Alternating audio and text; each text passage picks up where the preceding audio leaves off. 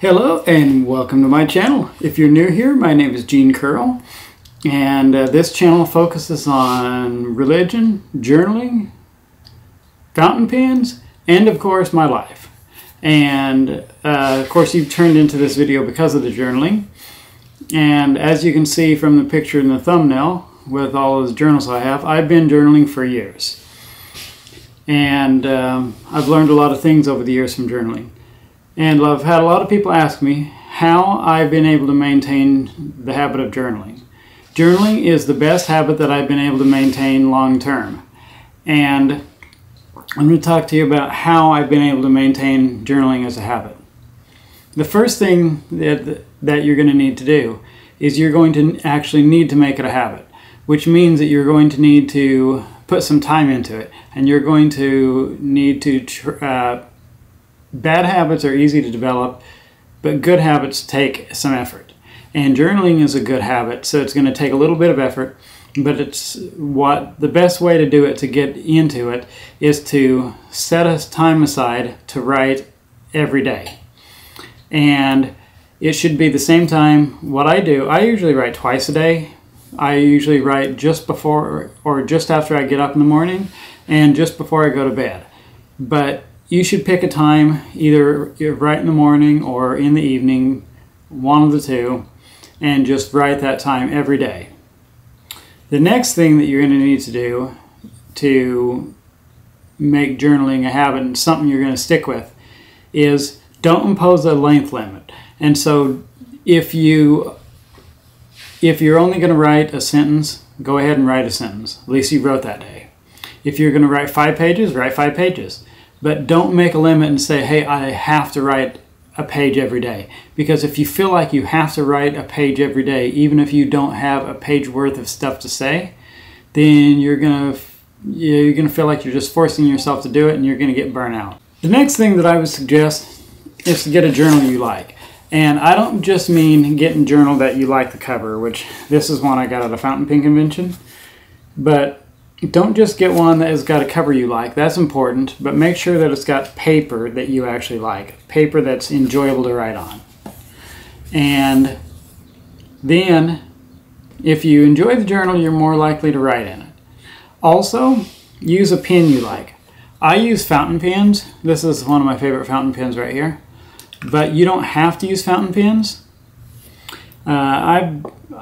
I'm into the fountain pen hobby pretty heavily, and I've got lots of fountain pens, and I'm always looking for a reason to acquire a new one. But you don't have to use a fountain pen, just use a pen that you like. You're not going to have very much fun journaling if you have a pen you don't like or you have a pen that skips. So if you're not going to do a fountain pen, I would suggest buying some good pens, something that's enjoyable to write with, and that will make your journaling something you like more. Also, I don't know if this bothers everybody, but for me, I like the writing to be the same all the way through my journal. So if I'm going to use a pen for a journal, I buy a whole package of pens so that the ink is the same all the way through. Because I don't like it if I run out of ink in one pen and then the next pen has slightly different ink, and then it looks different, and that bothers me. So use a pen you like, and get one that's going to either last for the journal, or get a set of pens. Good pens aren't really that much. You can get some really good pens like for around $3 to $5 a piece, and for the enjoyment, for the difference it makes in your writing, you will appreciate it. The next thing I would suggest is that if you don't know what to write, use journaling prompts. It's easy to find journaling prompts online. Just Google journaling prompts and you'll find them. Or you can have like journaling prompts for mental health, or journaling prompts for men, or journaling prompts for women, or so forth and so on. But journaling prompts are pretty easy. And also, you could use a guided journal if you really wanted to.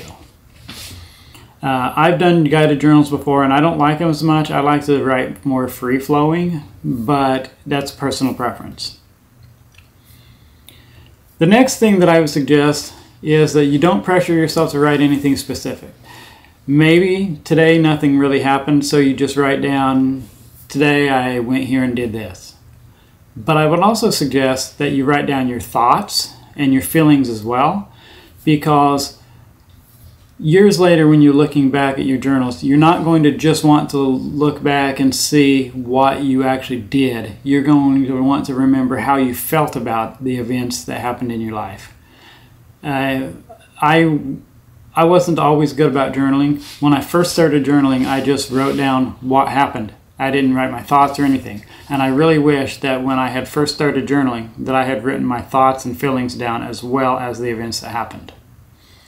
But with that, don't pressure yourself to write anything specific. Just write what comes to you, write what's natural, and don't pressure yourself. If you don't write a whole lot, if you write one sentence, that's fine.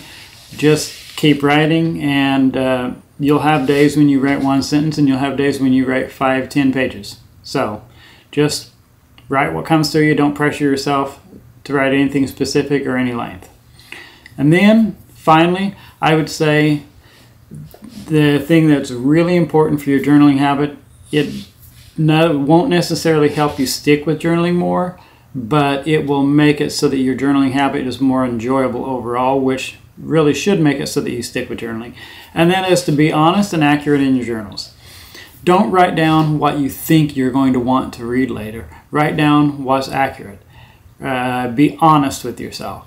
Because one of the things about journaling is that it helps us to be introspective, and it helps us to parse out our thoughts, and it helps us to untangle the gnarled mess of a web that is our mind, and it helps us to figure things out.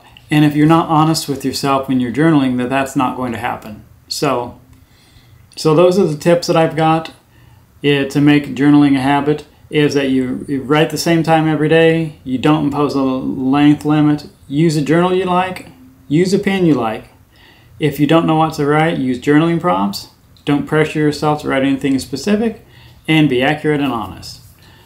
I plan on having more journaling videos in the near future, so if you like that kind of content, go ahead and subscribe to my channel so you won't miss future videos. If you have any questions or if there's anything that I missed that you think would be important for helping people to stick with the journaling habit, comment down below. If you would like me to read something from my journal to kind of give an example of what goes into a journal, comment that as well. I'm always looking for ideas of future content, so if that's something you would like to see, let me know and I will make a video on it. Thanks for watching, and journal happy, and I will catch you in the next video.